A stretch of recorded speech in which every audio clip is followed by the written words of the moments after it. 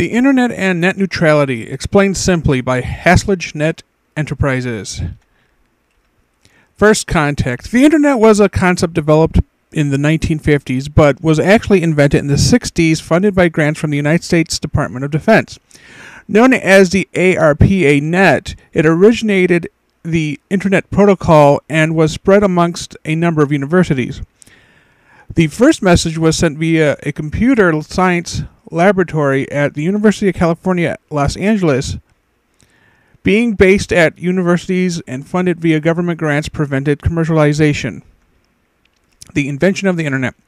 In 1981, expanding upon the ARPA Net, the National Science Foundation provided funding for the Computer Science Network, which established the Internet Protocol Suite in 1982. By 1986, the National Science Foundation Network was interconnected between a number of national supercomputing centers located at educational and research organizations, freenets and ISPs. Beginning in 1986, local privately owned freenets began popping up. Many were connected to the already established national network. By 1990, a number of internet service providers had been established. As a result, the ARPA Net was decommissioned as the ISPs began to replace it.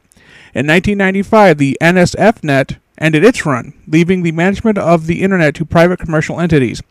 As a result, the Internet could be commercialized. World Wide Web. During the early 1990s, electronic mail and instant messaging made their appearances. Prior to the aforementioned, users could typically only access non-graphical websites via the Hypertext Transfer Protocol, chat via the Internet Relay Chat, download and upload files via File Transfer Protocol, and play text-based games via the Telnet Protocol. It was not until the World Wide Web was established in 1993 that images could be seen on computer screens. After this point, software development for use on the Internet increased exponentially. Early computers. There were only a few home computer brands that could access the Internet in the late 1980s. However, the most notable was the Commodore 64. Released in 1982, the Commodore 64 saw a resurgence in the late 1980s with the addition of a 1200 baud modem. Anyone lucky enough to find a Commodore 128 with a 2400 baud modem that saw a web page loading would find the speed blazing fast compared to that of the Commodore 64. Blazing fast speed? Determining the speed of an internet connection in the early years was determined by the capability of the modem. After switching from bauds to kilobits per second, it became a lot easier to understand. Modems steadily increased in capability from 9.6, 14.4, 28.8, 36.6 to 56.6 kbit per second. Then you have the broadband by the mid-1990s. The ISPs typically determine a user's access speed, and some even provide the hardware to ensure compliance. Public access. In the late 1980s, the availability of the freenet allowed any person that had a computer with a dial-up modem to connect. Many freenets, especially if they were popular, limited access to an hour at a time. Users could reconnect over and over, assuming that the freenet was not busy. Eventually, public libraries began to offer a similar freenet service based around their newly web-accessible catalog. In addition to surfing the Internet, users could look up and order books and media for pickup or delivery. America is online. Freenets were eventually phased out when the ISPs began popping up. Initially strictly limited to telephone companies, new companies and other media providers began offering Internet access. Originally providing the same type of access to all users, as popularity increased, providers began limiting access to users. Some would simply limit the amount of access over a specific time period, while others would limit bandwidth consumed.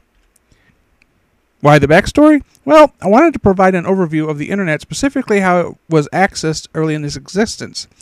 Since private commercial entities still control most of the Internet's infrastructure, and technology has evolved quite far, there is a possibility of controlling the type of access that users have beyond what has been done in the past. Net neutrality. The concept behind net neutrality is to discourage the ISPs and government from controlling how users access the Internet. In other words, treating all Internet traffic equally. In fact, specific programs and websites could have their usage limited or blocked. This also means that users who play a lot of video games online or stream a lot of videos could be limited or blocked in some way. These limitations could also occur during a specific period of time or permanently. Open Internet. The concept of open Internet promotes the user's ease of accessing the Internet, including the acquirement of equipment, software, and service.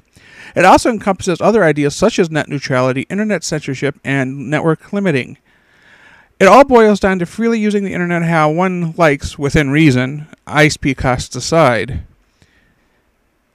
Opponents. Those against the concepts of net neutrality and other similar ideals simply cite business reasons. By limiting the usage of the Internet in some way, they can prioritize bandwidth for preferred services. It makes financial sense to want to limit the usage of programs that use an excess of resources and earns no additional money for the ISP.